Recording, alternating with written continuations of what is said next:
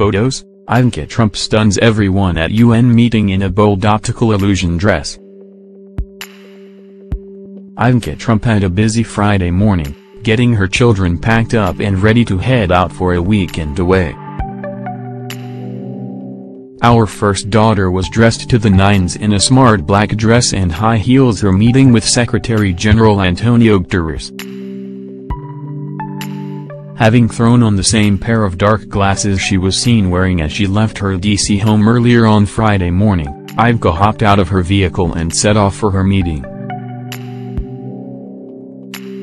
Once inside, Ivanka posed for a portrait with the Secretary General, showing off the makeup look she had just applied.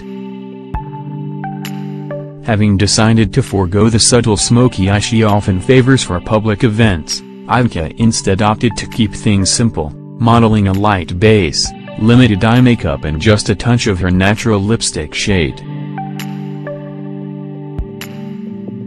Unlike earlier this week, when Ivanka hosted an event with Betsy DeVos at the Smithsonian, before attending a press conference at the Rose Garden, the mother of three didn't enlist the help of a glam squad member to get her ready for her UN appearance.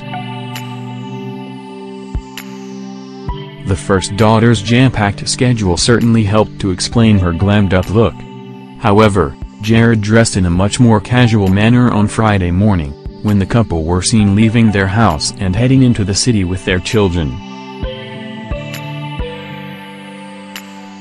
Carrying one-year-old Theodore on her hip, while Jared followed closely behind, the 35-year-old businesswoman looked every inch the style queen, wearing a short, fit and flare-style black dress that featured a colorful panel running down the front.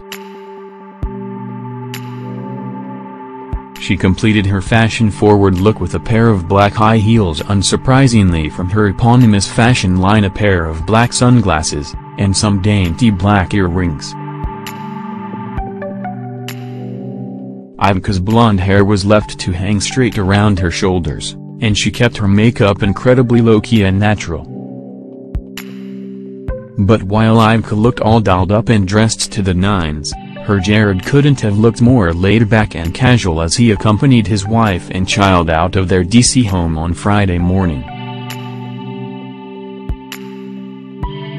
In place of the navy blue suit he has been seen wearing every other day this week, the senior White House advisor wore a pale blue shirt that was left hanging out of his dark blue slacks, finishing the dress-down look off with a pair of $400 sneakers from Common Goods, and some Ray-Ban sunglasses.